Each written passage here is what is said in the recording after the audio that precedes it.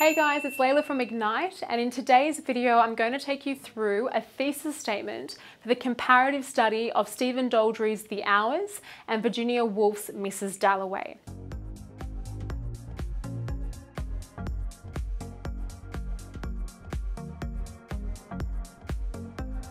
So to flag as a starting point, there are typically 5 kinds of questions that you can get from Module A.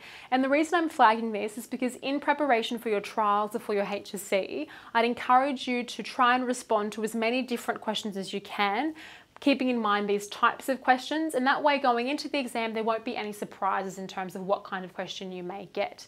So what are those types of questions you might get? Number 1, you may have a general statement about textual conversations, which is in the practice question I work through in this video. This could be something like, what does textual conversations actually facilitate in terms of your understanding of the connections between two texts?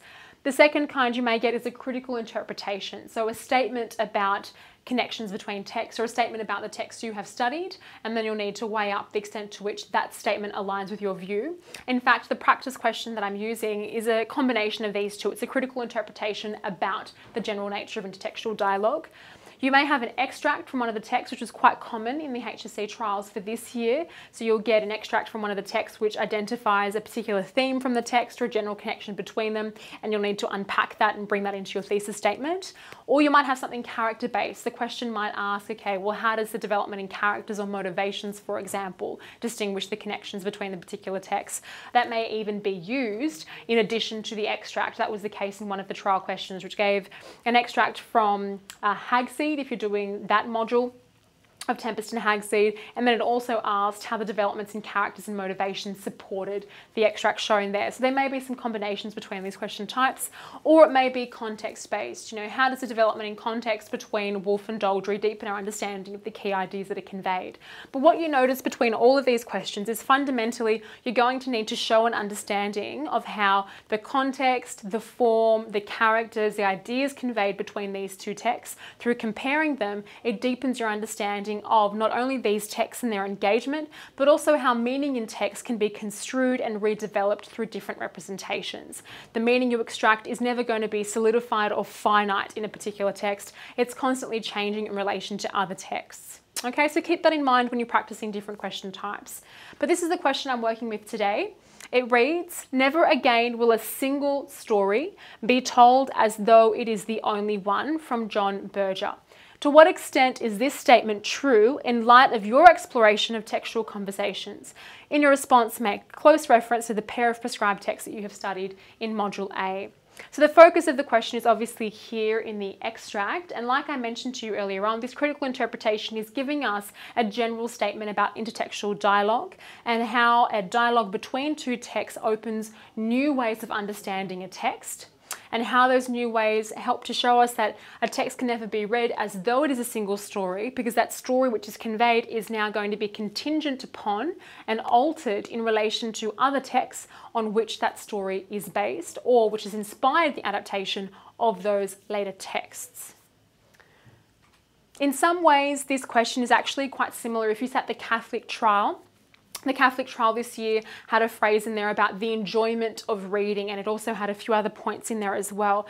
That concept of enjoyment of reading could have been read in light of textual conversations and how textual conversations open new ways of understanding the meanings that are contained within texts. So similar sorts of ideas. But I want you to keep in mind the point of textual conversations is to appreciate that notions in text can be constantly changed or altered or enhanced in relation to other texts which hold similarities to that prime text. Okay, so we know that when we do thesis statements, there are 3 crucial steps that one needs to follow. We ought to, number 1, identify the keywords in the question. Number 2, define those keywords and unpack them in a way that suits the development of your essay. And in order to do that, we can apply micro questions, right? We consider how or what or why or to what extent.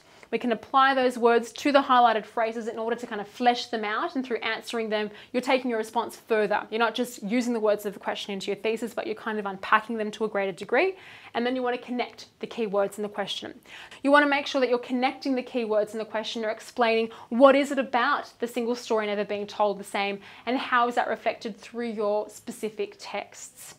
So having discussed how you unpack this, right, looking at a single story, which single story is being conveyed, how is it being conveyed, and why is it now being transformed as though it is the only one, or as though it is not the only one, based on the alternative representation that's been offered in the adaptation of that text. So why is it that The Hours has deepened your understanding of Mrs. Dalloway? What new meanings does it convey? And how does this link to the broader notion of textual dialogue, and how through textual conversations, the singularity of meaning in a text will never quite be the same?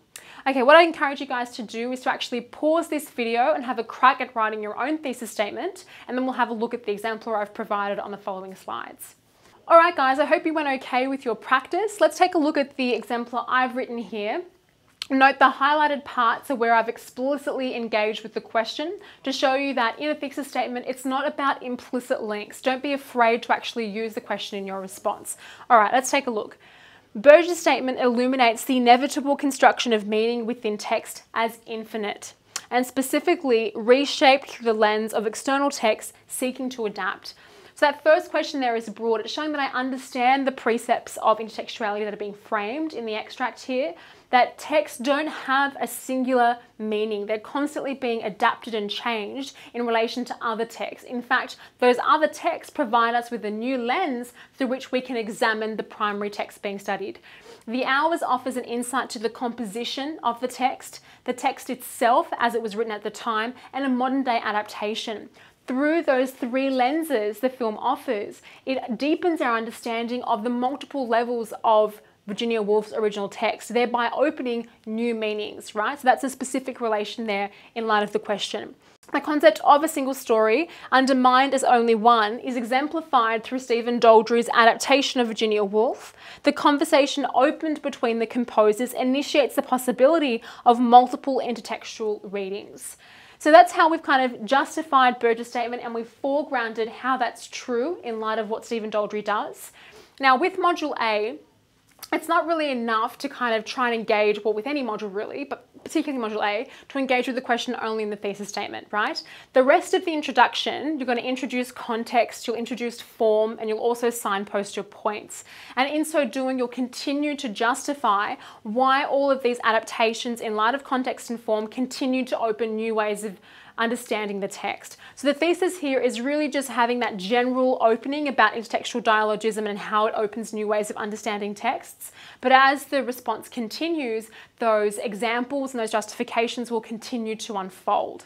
Okay, so I hope this video has given you a bit of a springboard in terms of how to address Module A questions where you have a critical interpretation and a general statement about intertextual dialogue.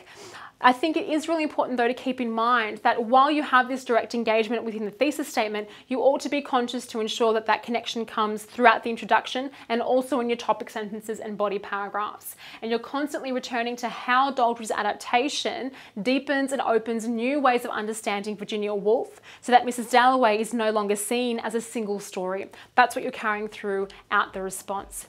All right, guys, thank you so much for watching. Please do comment if you have any questions, like and subscribe to the channel, and I really hope to see you guys in the next video.